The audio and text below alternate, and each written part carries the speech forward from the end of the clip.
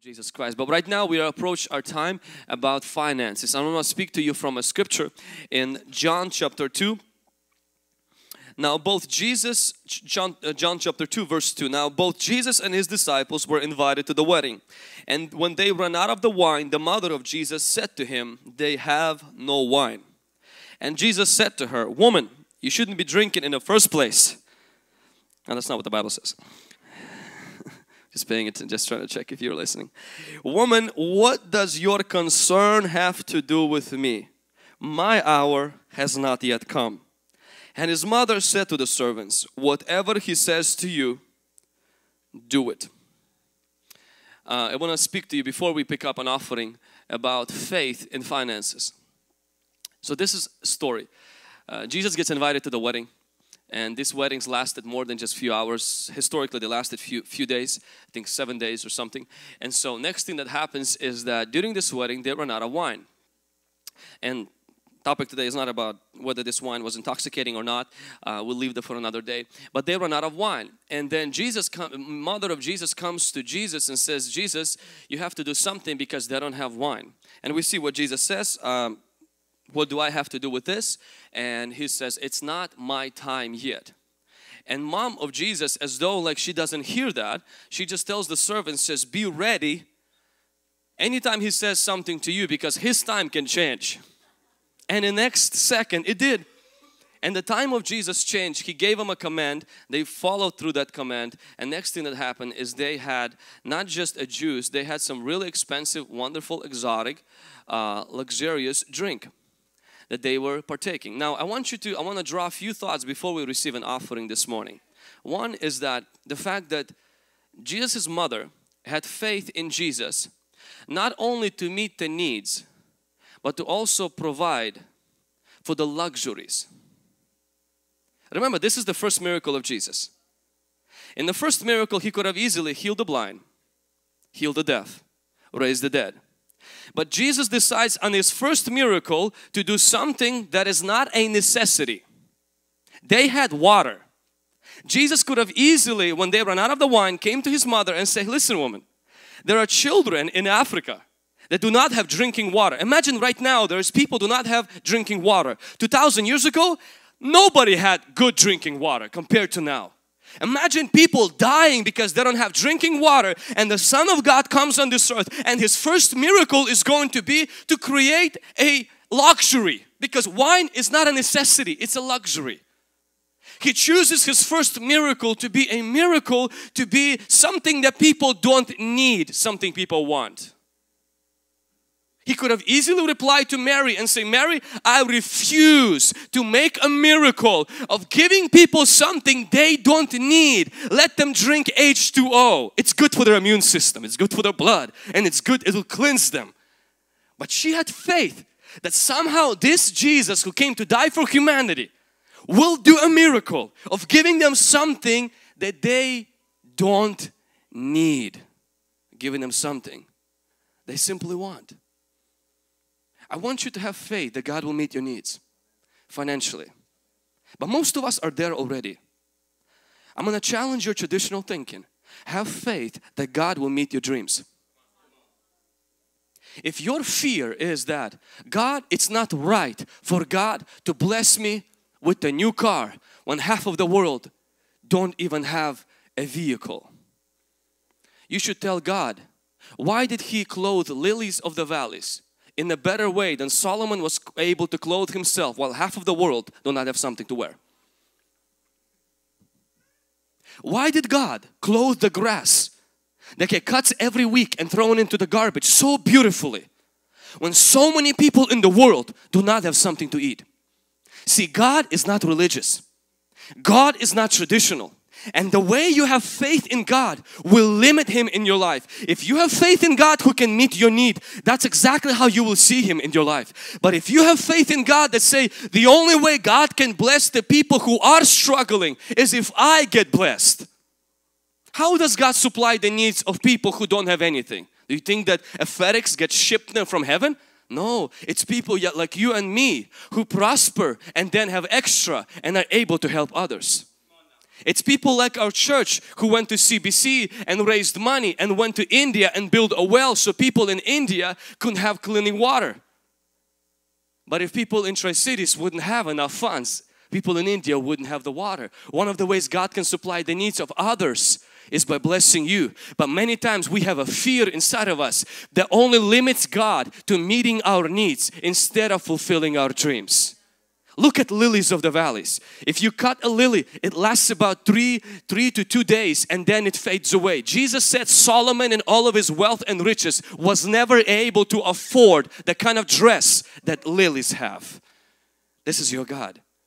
Jesus' first miracle was not healing someone, not providing for someone's needs, meeting somebody at the area of their dream. Have faith, not just for your needs, for your dreams. Maybe a dream to have a business. Maybe a dream to build an orphanage. Maybe a dream to have a certain car. Maybe a dream to have your own house. Maybe a dream to give someone a car. That dream, God can meet you at the point of that dream. Can somebody say amen? Another aspect of this is God's timing. I want you to see this, that while Mary had this dream and this faith that she had in Jesus was that Jesus will do this. Now, where did she get this faith?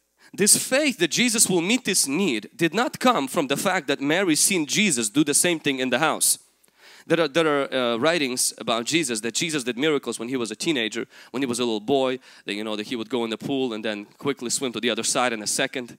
There's all of these speculations, but all of these speculations are nothing but speculation, because in here it says the first miracle Jesus did was when he was at the wedding. That means nothing before that was supernatural in his life. That tells us that for 30 years of his life, Mary has never seen Jesus bend a spoon with his mind. She has never seen Jesus create water out of the wine or wine out of the water. So where does she have the faith now at 30 years of age that he is able to do that? Because she didn't base her faith on what she saw Jesus did. She based her faith on what God said before Jesus was born. I want you to know something about your finances. You may have never seen God move in the area of your finances before. Maybe this has been like this for 3 months, 3 years, or maybe unfortunately for a more extended period. And you lose your faith. Let Mary inspire you today. Do not base your faith on what God did not do. Base your faith on what God has said. He is Jehovah Jireh, your provider. He is the Lord my shepherd and because of that I will not have any needs. He is Jehovah El Shaddai, the God that's more than enough. He is the God who said, I will meet your needs according to my riches and your glory. Believe in God's word when you do not see God's works. Do not let the fact that maybe you've been tithing and things got a little bit harder. You've been giving and things got more difficult. Don't let that shake your faith. Because if that would have shaken Mary's faith, listen, imagine 30 years of not seeing miracles. Yet Mary believes Jesus is able out of nowhere create a miracle. And He did it for Mary. He will do it for you. Mary was her mother, but you are God's child. And Jesus will do a miracle in your finances in Jesus' name. Can somebody say amen? God's timing is so peculiar because faith believes in what God says, but many times there is timing of God that is very confusing. And here we see a timing of God where Jesus said, I will do it, but it's not my time. And Mary does not get shaken up by that. If your faith in your finances to be strong, you must keep your faith in the God's character, not in God's clock. Why? Because God's character never changes. God's clock always ticks. Always changes. We see in here Jesus says, not my time. And Mary does not get, oh okay, never mind guys, scratch the idea. Let's go back to bring H2O. We're gonna drink water. No, she brings the servants. She says, come here guys. Be ready. Why? Because His clock always changes. Be ready when it does, so you will be close enough to hear the instructions of what He's going to say. Encourage yourself with this. God's time always changes, but God's word doesn't. In the area of your finances, God will never change. His time will. That means yesterday might have not been the time to bless you. Today will be the time to bless you. Today will be the time to bless you. Can somebody say amen? One more thing about God's time we see in here. What triggered God's time for a miracle? What moved the clock? Because Jesus clearly stated, not my time to do this miracle. And then He switched and He did the miracle. Instead of focusing on God to change His time, we have to position ourselves and ask this question: what does He want me to do right now? Because Mary said, whatever He says, you do it. And Jesus told them right away, bring the water, put it into jars. And when they did that, the Bible says, now His time for a miracle came because the miracle was created. Before God's time for a miracle comes, will first come your time for obedience. Your time of obedience always precedes God's time of miracle. Your time of obedience always comes before God's time of a miracle. And sometimes your time of obedience doesn't make sense. Because the servants looked at the fact that they needed to pour water. We want wine and He's asking us to pour water into the jars, and it doesn't make sense. How can wine come out of this? Same thing in the area of our finances. When we are asking God for a miracle and God puts on our heart to be obedient to Him, to give and to be generous, not to steal and not to do this and that, and we look at that, we're like, how could giving $100 out of 1,000 can help me prosper? Because from what I stand, it looks like if I give 10%, I'm gonna have less of 10%, not more. Remember, God's obedience doesn't always make sense. It's fine, because only that kind of obedience produces miracles that don't make sense. We all want miracles that don't make sense and obedience that does. Miracles that don't make sense always come out of obedience that doesn't make sense.